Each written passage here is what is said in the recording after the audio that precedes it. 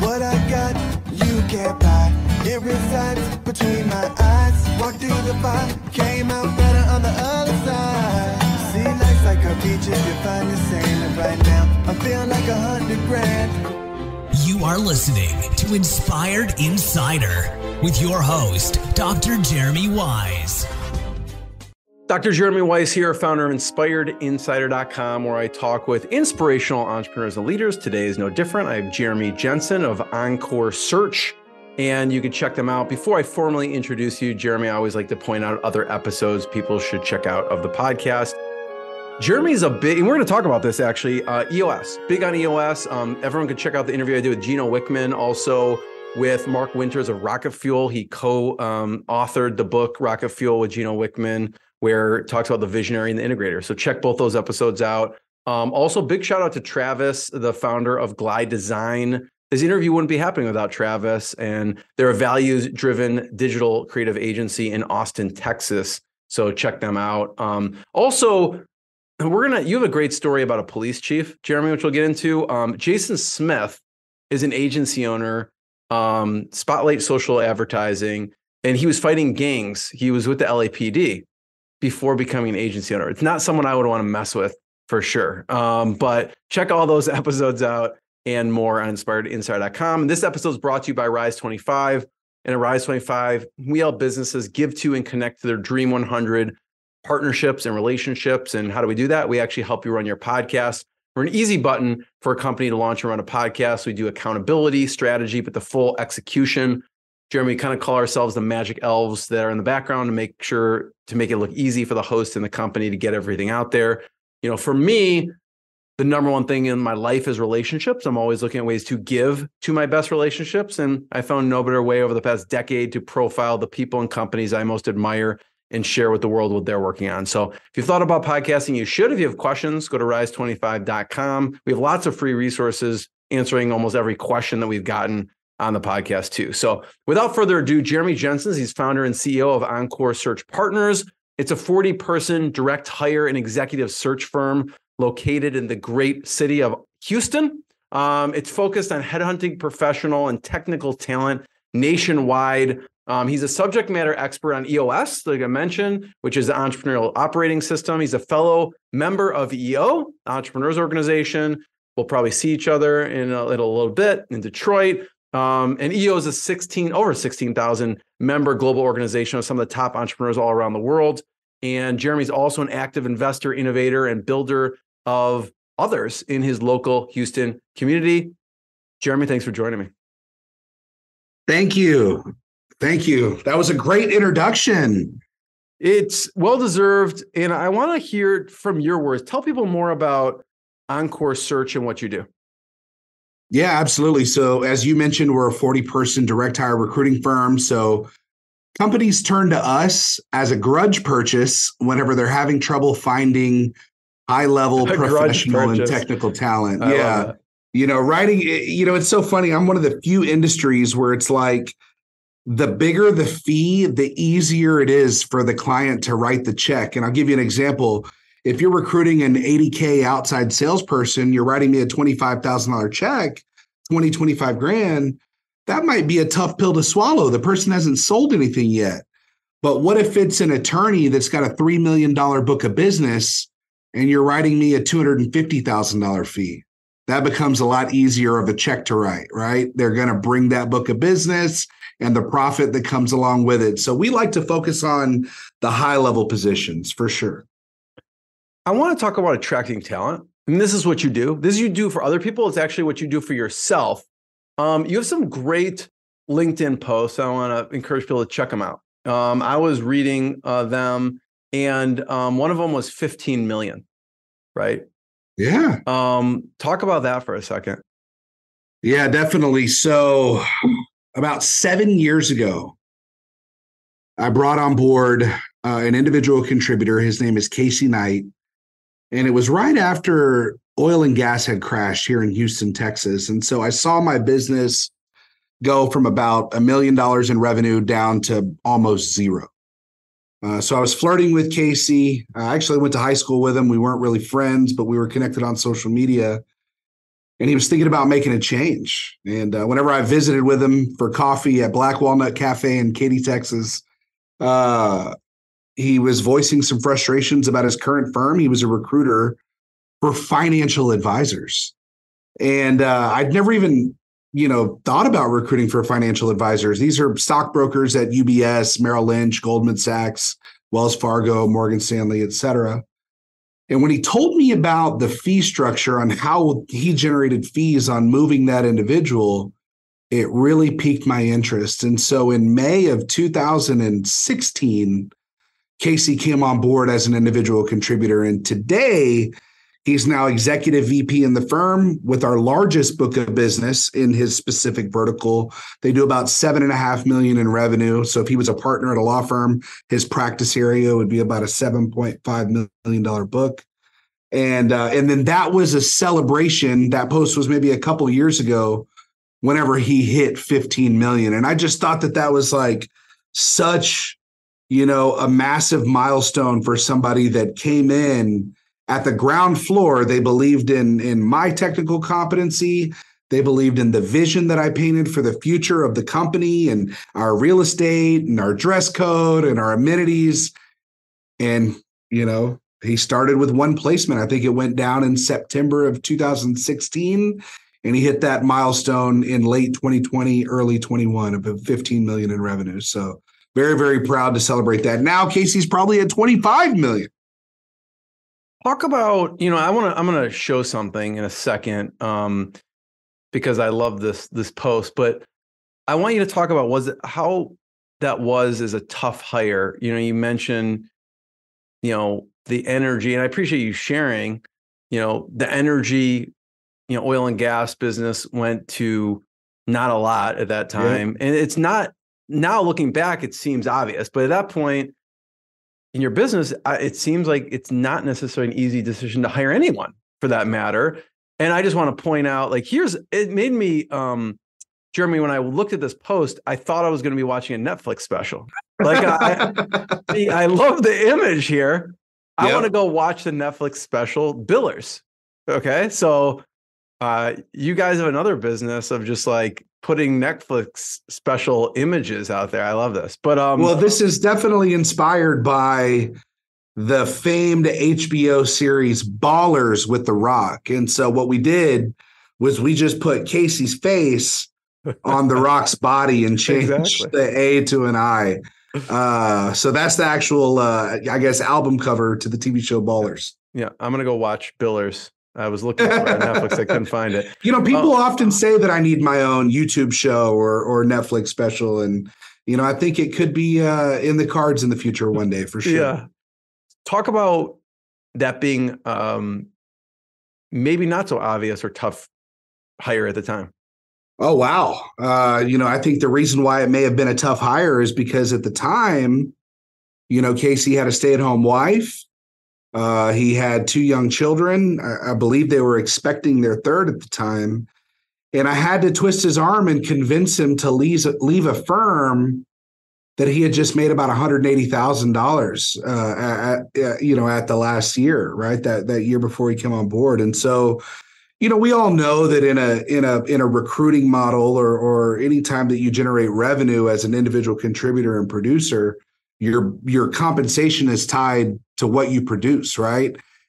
And that was the very first time that I was faced with needing to pay someone a 6-figure base salary just to get them on board, and we're flashing all the way back to 2016. We just started in 2013. And so, when everybody else was at that 50 to 65K mark, bringing in Casey at a 120 base was a massive pill to swallow.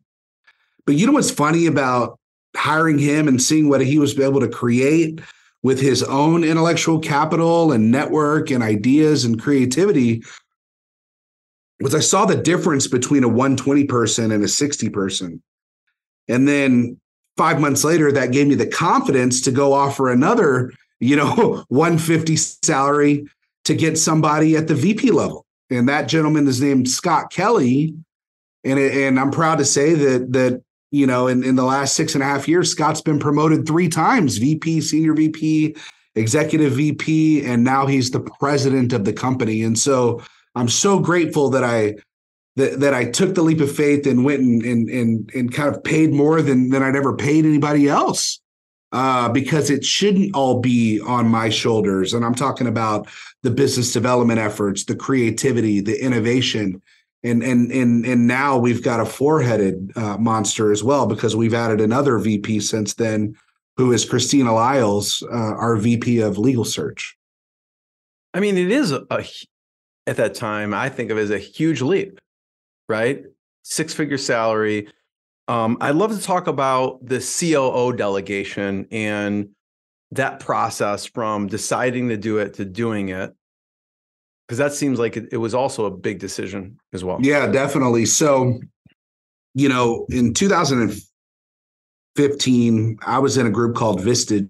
I'm not sure if you're familiar with it, but Vistage is a peer-to-peer executive advisory group for mid-level managers and C-level executives. And, I was in there with a young man kind of venting about my business, man. The recruiters are lazy. Their work ethic is poor.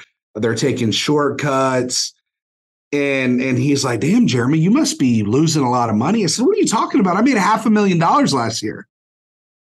And so in having these conversations with Scott in an environment where he didn't really have insight into a professional service firm where they had those big individual tickets that yielded this massive amount of net income, he basically told me, he said, damn, Jeremy, what if you actually implemented processes, systems, and accountability? And I said, oh, yeah, that sounds all fun and good, but I'm only good at sales. And he said, well, I can do it for you. And I said, well, Scott, I don't think I can afford you.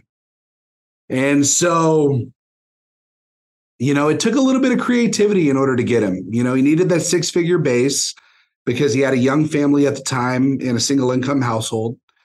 And we negotiated a percentage of top line revenue as a VP non-producer operations guy.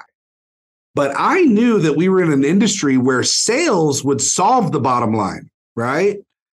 And I needed somebody that could help hold me accountable to achieving our business milestone goals and implementing those processes, systems, and ultimately accountability for the team. And so bringing Scott in October of 2016, it was tough. It was tough for my internal people. They all had agency recruiting experience. Scott came from an IT consulting company. He didn't have any recruiting industry experience, but what he knew was how to implement EOS, the Entrepreneurial Operating System, because he'd been doing it the previous 5 years at his current firm, going from 24 years old to 29 years old. And it was his personal goal as a kid to be a vice president by the time he was 30. And he'll tell everyone to this day he beat it by 1 month. And so we hired him as VP. That was one of the big stipulations. But his title at the time was Sales and Operations Manager. You never would have thought that this guy would grow up into being the president of the largest privately held executive search firm in Houston, Texas. But he eat, slept, and drank Gino Wickman's Kool-Aid. I'll tell you that, EOS. And so Scott brought that toolbox with him in 2016. We didn't really touch the toolbox until December of 2017 because it took him a full year to learn our culture, to learn, the way that we charge fees, who are our target clients, what were our unique selling points, what would be our rocks. And then he didn't want to influence too much change overnight because we were kind of rebuilding after an oil and gas downturn, right? And so in December of 17, Scott implemented EOS, and that's what really forced our business to skyrocket. I mean, we went from 1 million to 2.6 million to 4.2 to 5.5. COVID was kind of a flat year because we lost revenue for a full quarter. But then last year, we did nearly $12 million in revenue, and the goal this year is upwards of 14. And so in a professional service environment like a public accounting firm or a private equity firm or an investment banking firm, a $14 million business can yield some pretty profitable margins for sure. Yeah, it And I sounded tie like it to EOS. Yeah. it sounded like he came in and really did a lot of learning and listening and understanding, and then he was ready to hit the ground running. And he's kind of, I mean, you're the visionary type, and he's the integrator type, and that's why they called it rocket fuel, right? With Mark Winters and Gino Wickman. Absolutely. And it's funny because I think he had envisioned the whole timeline the entire time, but he never told me, right? And I don't think that I would have had the guts to go out and buy a 250K COO because my business really couldn't support it.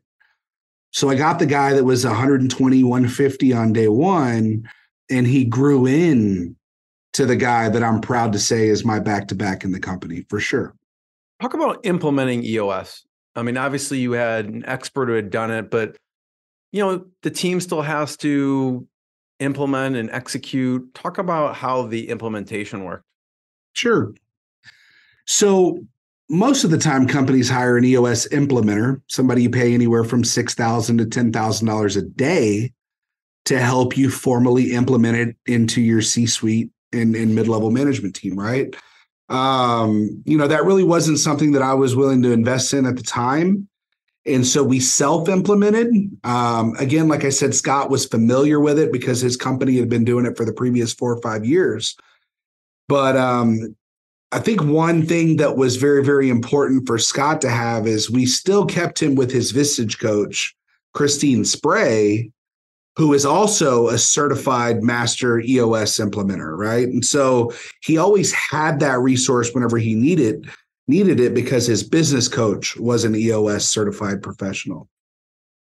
And so when Scott rolled it out, and it rolled it out in December of 2017, I remember we were sitting at my dining room table in my house, and we had planned to be there, I think, for 7 hours. It was me, Scott, and Casey, myself, and my 2 VPs. And we ended up staying there for 10 hours. And during that, we had to define several things. What was our mission? What was our vision? What were our values, our unique selling point? What's our why, right? What are our rocks? What are those strategic initiatives that we need to tackle over the next quarter, over the next year? What about over the next 5 and 10 years? We needed to provide clarity in that meeting. That way, the right hand could continue to talk to the left hand going forward. And it's so funny, as a headhunter, I see $100 million companies, $500 million companies, completely misaligned mission, vision, and values. Everyone's got their own individual P&L, and they're operating with a different culture, a different strategy, right? You've got sales shitting on operations blaming sales, right? And there's no continuity. There's nobody working together. And that ultimately kills the culture and then the bottom line. What were some key pieces to the EOS format that you like? Because I know there's a lot of different pieces, like you mentioned, the rocks, and there's level 10 meetings. What are some of the key pieces that you go back to and go, wow, I can't believe we lived without this beforehand? Yeah, definitely. So it would certainly be those executive offsite strategy sessions that we do once a quarter. My president, Scott Kelly, who was hired as VP, then later promoted, then promoted again, he's the one that prepares the agenda for that, where we identify, discuss, and solve issues in the company. We have our people analyzer. We determine, are people in the right seats on the bus? Who are the culture killers? We need to get them off the bus, even if they're a high revenue producer that may be stunting the growth of those around them, right? And so, really, I'll say that it was a combination of all the tools and resources, but the one thing that we needed was that integrator, the individual that could hold myself accountable and my VP accountable, who is the individual that manages that $7 million book of business, because we're the rainmakers, dude. We are ADD. We don't need to prepare for meetings. We just walk in, you give us the microphone, we execute, right? Scott was the planner. He's the guy that could foresee the challenges and bottlenecks before they even happen, right? Casey and I are the ones that wait till they happen, and then we just bust the wall down, right? But that's not sustainable whenever you're building a profitable business. And so it was the integrator that was key. I'm sure there's been some heated discussions throughout the course of the company when you put those two, and they're almost opposing things, but like, what are some conversations, Jeremy, you're smiling at me, Yeah. that you butt heads about? Because you come in, you're like, don't worry about it. I mean, we got this. I don't think we need a plan. Let's just go, go, go. I mean, this is the visionary and the integrator, right? The push pull there. What are some things that you maybe butt heads on, but like come out the other side and it's better? Absolutely.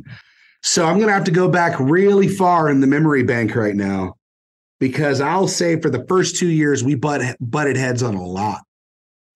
And then a couple things happened. You know, my president went through a divorce. I went through a divorce. Those were both very humbling experiences where you're forced to look in the mirror and say, you can make one of two decisions. You could point the finger at the other person and say them, or you do what Scott and I did. You look in the mirror and you say, how did I fail? Where did I go wrong? And so, you know, was taking on that level of humility, being self-aware, being coachable. I think that was very, very important for Scott and myself to really learn how to see the other side of the table, right? And pursue conversations with empathy and seek to understand by putting myself in the other person's shoes, right? And so I wouldn't necessarily say that we've had too many disagreements, since late 2019, because those quarterly strategy sessions really keep the pulse, right? Maybe if let's say there's a spectrum and it's 0 to 100 this way and 0 to 100 this way, in a quarter, you could probably get to about 15 to 20. And then that strategy session brings you back, recalibrates, right? But if you could go a whole year, or sometimes companies don't even do it at all, you could be 80% in opposite directions. That's whenever it creates the blowups and the irreparable damage, right? And so I'll say that it's those quarterly strategy sessions that really reduce it. But, you know, maybe a disagreement. You know, I remember when Casey came on as VP in May of 2016, Scott came on as VP in October of 2016. Well, guess what? In January of 2020, Scott was promoted to president. Scott came after Casey. What the hell? What? Right? I sit down with Casey. I said, Casey, do you want to be the president of the company? Do you want to be the backstop?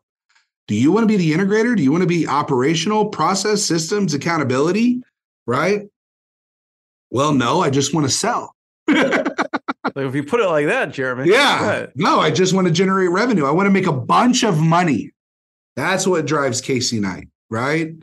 And so it did require myself, Scott, and him sitting down to where we needed to illustrate, hey, Casey, just because Scott is the president doesn't diminish your role in any capacity. If we were a train, right? Casey's used this analogy before. Let's say Encore Search Partners is the train. Well, Scott might be the engineer, right? Jeremy provides the tracks, and then it's Casey that's pouring the fuel into the train. Does that make sense? So it cannot operate without all three. And so when you realize, hey, I need to own my role, and my colleagues, right, my associates at the VP and C level, there's a tremendous amount of mutual respect and admiration that we have for another, but not because of our technical competency, but because we know that it couldn't operate without the other person. That was very, very important to remove that ego to keep us on the right track. Yeah. Culture. I want to talk about maintaining culture. And you mentioned culture killers. What are some culture killers in your organization? You know, I think culture killers could be individuals that gossip. I think that's a massive culture killer. I think that, you know, most employees want to go to work and they want to do their job. They want to be paid fairly. They want to be treated with respect, and they want to go home, right? And you know, individuals that feed into spreading gossip or rumors or trying to create chaos in the organization are massive culture killers, even if they're high performers from a revenue generation standpoint, right? So that's number one. Another one could be, I'm thinking about ones that we've had in the past. Individuals that think that they're better than their colleagues, right? And when I say better, what I mean is more like entitlement, or they're not held to the same standard of excellence, to the core values of what everyone else is. So they talk down to people, they diminish other people's roles. I think that can be a massive culture killer, right? And so, on previous podcasts, I've talked about, one individual at the time that was generating revenue figures that we had really never seen before. A 900K producer in 1 year in 2019. And there was a young associate in the firm that he was kind of rubbing the wrong way. And she voiced some frustrations, didn't want to entirely throw him under the bus, but frankly, it wasn't something that I was okay with. And ultimately, we had to manage that one individual out of the organization. But it's so funny, Jeremy, that young associate that he was rubbing the wrong way, the next year she billed 1.2 million. The year after that, she billed 1.5 million. Remember how I told you we'd never seen 900K before? Well, by removing that emotional and physical roadblock, she was able to completely outperform what he was doing. And that's the young lady that grew into our vice president of legal. And so by keeping someone who we all thought was a massively high performer, we would have lost someone that I view as my equal in the company, right? That would have been a very, very expensive decision to make, I'll tell you that. Jeremy, I want to talk about the gossip. Like you said, these are tough at the time. Sometimes they seem tough. Maybe torn is a better statement. Like, these are high producers. They do well in the company. So if there's a piece there, sometimes it's tough to make the decision. How do you approach someone? They're good person, but they are exhibiting one of those behaviors, like gossiping. How do you approach it with gossip, toxicity, chaos? Yeah. I'm sure, because someone listening is probably experiencing, in some level, this. So I'd love to hear how you handle it. Yeah, I think it's very important to tie the coaching conversation to one of your core values. And, if you can't tie the coaching conversation to a core value, then you should probably add a value to the wall, right? And so when you look at, our why, right? It's to be the best, it's to close deals, and to make money, right? That's our why. Sounds very, very simple, but that's why we all come to work each and every day. And so there may be, an opportunity to coach and say, hey, look, what you're doing is not contributing to our why. It's actually pulling away from it. It's distracting from it. Let's have a conversation. What's driving that gossip? Let me see if I can solve that problem as an executive leader, right?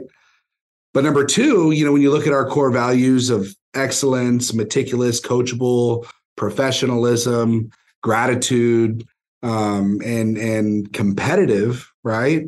I think it's very important to tie specific core values to that coaching opportunity as well, right? And core values shouldn't just be something that's on the website or on the wall.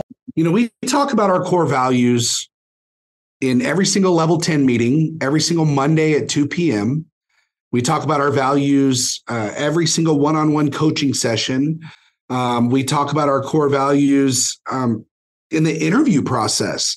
They're outlined in the offer letter. You are committing to these values just like they're KPIs, right, to hit as a sales professional, right? And so, another thing that I'm very proud of is the values and always hitting those home. While most companies give out end-of-year awards to the President's Club and the Circle of Excellence and the gold members and platinum members of revenue figures, we give out bonuses and we give out accolades and awards for our core value champions. And so creating a culture around having that shared mission, vision, and values is imperative to long-term growth and success, which ultimately drives profitability. What is a frequency and how do you run the one-on-one coaching sessions? Sure. So for new employees, our COO and president, he meets with them about once a week for the first 90 days, just to make sure that,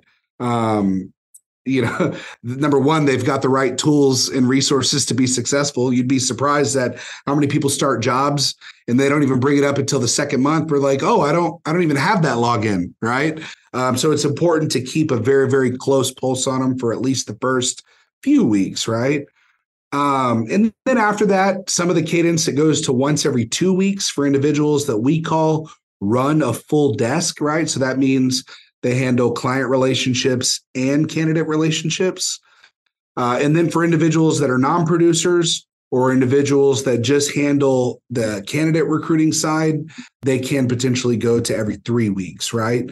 And so that's kind of the cadence of what we do with our one-on-ones. But with that being said, a little bit over a year ago, I posted into the EO group WhatsApp Needs and Leads. And I said, man, I've been watching this show Billions, and I think I need a Wendy. I want a Wendy for the company, right? Are you familiar with the show? So she's basically like the company therapist, but she's so valuable to the executive team that Bobby Axelrod, the owner of the firm, gives her a $25 million bonus at the end of the year. That's the value that she creates to maintaining the mindset and maximizing performance of their most valuable asset, which is their people, right? They're a hedge fund in New York that manages over 15 billion AUM.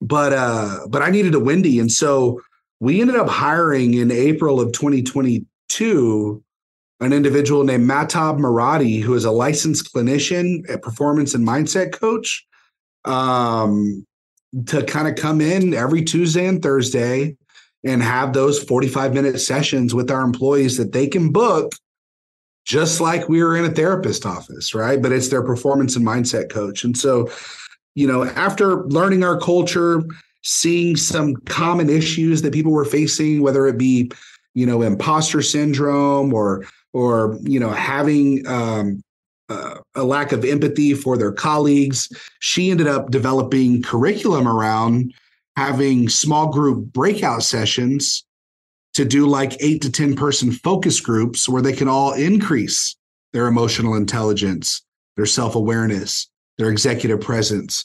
So it's kind of like a hodgepodge of like having a therapist and Toastmasters and a business coach and it's pretty awesome, man. I love it. Thanks for sharing that. That's huge. I want to talk about the police chief and what happened with the police chief. It's my good friend, John Nichols. I talk about Jason Smith going from LAPD fighting gangs, literally fighting gangs, to agency owners. So I want to hear the police chief story. Yeah. So the funny thing about the police chief is people hit me up every day. Hey, Jeremy, I'm looking for a job. And because of the nature of what we do, I mean, we're like, purple squirrel hunters. Companies tell us they need a left-handed female certified financial planner in Northern California that went to a public college that grew up with a single parent. Okay, we got it. You know what I'm saying? Like the most rare of rare things. That's what we specialize in. And so people that are typically looking for a job, maybe they don't fit one of our clients' exact parameters, right? But I'd had my ex-wife, her college roommate's husband gave me a ring. He was the chief of police for Southwestern Theological Seminary in Fort Worth, Texas. And he said, Jeremy, I need to make a change, right? We had some changes in leadership. I don't like the way the direction of the seminary is going. I want to go into corporate America. I said, John, we don't companies pay me big fees because they need someone doing the exact same job at the company across the street, and they want to steal that intellectual capital. Okay. Literally that afternoon, I get a call from one of my clients, the senior vice president of human resources for a 1,500 person private equity owned oil and gas service company. And he says, Jeremy, I need a field HR manager in Lubbock, Texas. Okay, well, what do we want? He goes, I don't want anyone with HR experience. He said, they have a mindset where they want to protect the employees, but this is all field services, man, right? These guys are a little rough around the edges. They get their hands dirty sometimes, And he's saying, I want someone that is skilled with investigations, that has strong attention to detail on filling out reports, right? Somebody that knows how to handle themselves around a blue-collar workforce and still be comfortable presenting to executive leadership. So I said, Zeb, what do you think about a police officer, right? He fills out reports, he does investigations, and even a police chief. Well, that guy does presentations to the media, to public officials. And he says, absolutely, I would hire that. You're a genius, Jeremy. How did you come up with that? I don't know. It was just the guy called me that morning. Yeah, you're a genius. You're right. That's what he said. Yeah. So anyways, I told him, I said, hey, my buddy, I think is a good fit. And, it's funny because he interviewed 4 people for the role. And my buddy ended up getting the job. So it wasn't like I was force feeding him one candidate, right? But I just thought that was such an amazing stars aligned moment where I could create meaningful change in somebody's life who thought that they were never going to be able to leave this niche industry. And here he is 4 or 5 years later, climbing the corporate ladder in this oil field service company. And he just started as a field HR manager, and he moved his wife and 4 kids from Fort Worth all the way to Lubbock, right? He had to be pretty sure that deal was going to stick for sure.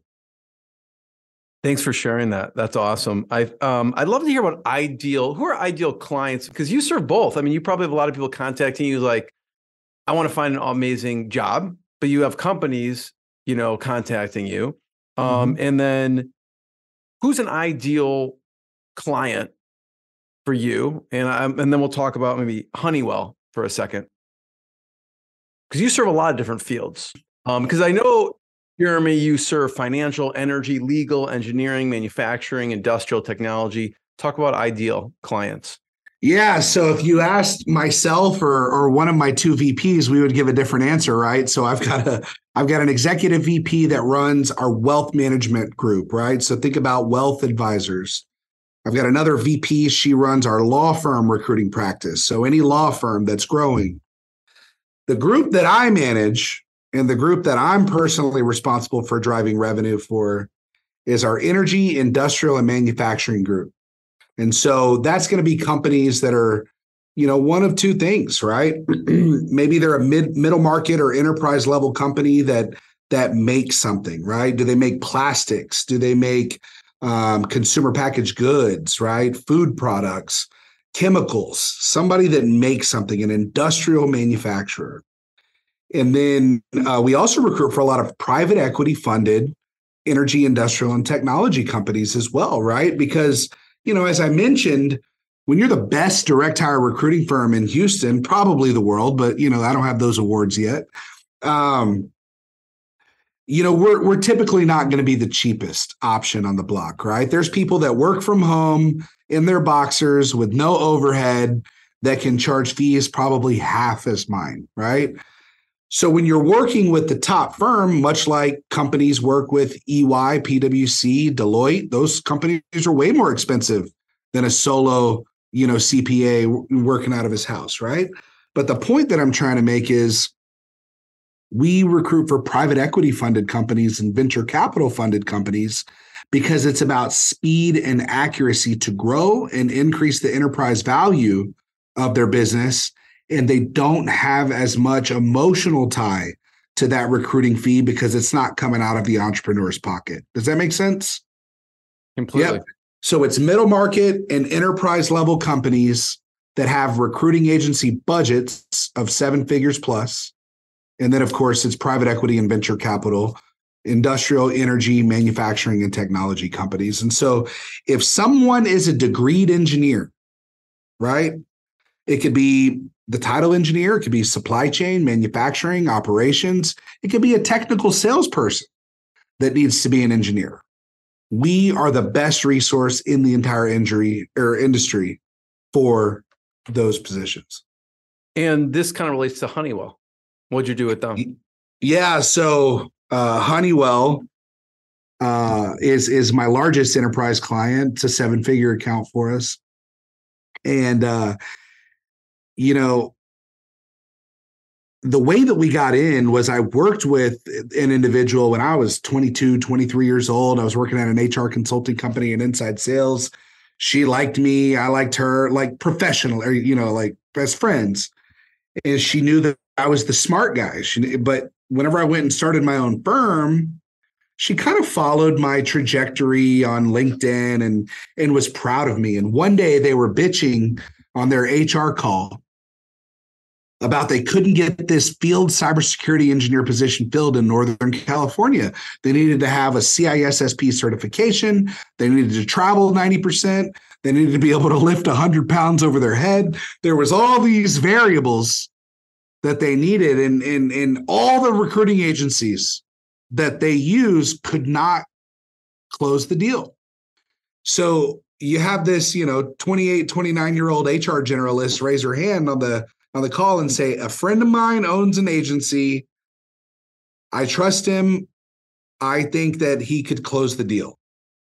And they let this little tiny recruiting firm in the door at Honeywell International.